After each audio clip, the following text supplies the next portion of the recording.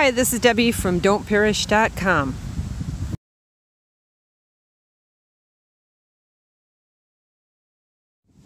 Today I would like to talk to Christian sisters about head covering.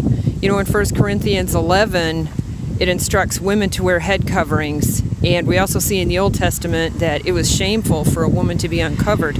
Now, I'm not going to teach that in this video today. You can go to our website, don'tperish.com, with your husband or elder, and you can read our articles on this. This video here is to encourage women who are already wearing them, and they see that in God's command. So for you sisters out there, if you are anything like me, when I first learned about wearing head coverings, my first thought was, well, what does it look like? How big should it be? How much should it cover?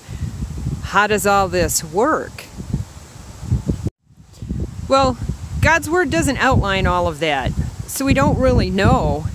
But what we do know, if you look in the Greek words of it, it says the head covering part is to cover wholly and to hide. And it also has the word that means down. So what we get from this is that a head covering should be a veil. It says we are to veil ourselves. So that means it's a cloth. It covers our head and it hangs down to hide it. So I'm sure many of you have been out there on the internet or seen pictures or whatever looking to see what kind of head coverings there are, and you've come across many of them. Colorful, fancy ones. Those are sinful. We're not to adorn ourselves. Some of them are really tiny and it leaves all your hair exposed. Some women leave all their hair down and put a little slip of cloth on the top. Some of them put it all up in a bun and put just a little tiny bun covering on the back of it. This is not covering. This is not hiding. This is not hanging down. In fact, it shows some vanity in a woman who is being rebellious to covering her hair and her head.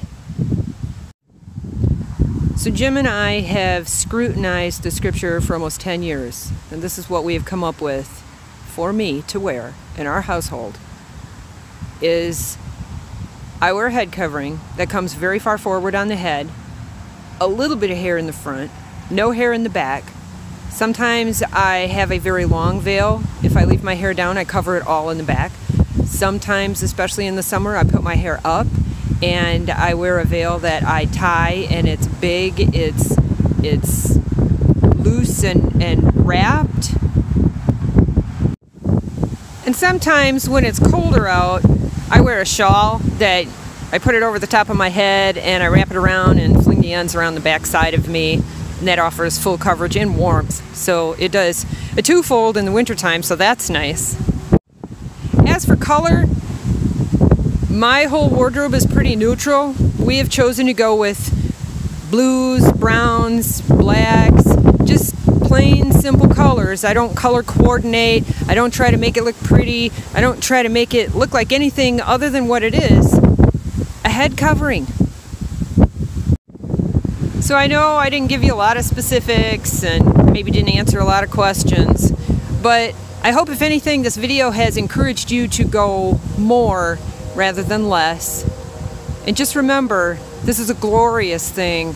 Everything God gives us is a glorious thing, even though the world looks down on it. Ladies, my Christian sisters, let your light shine. Have a joyous day. God be praised.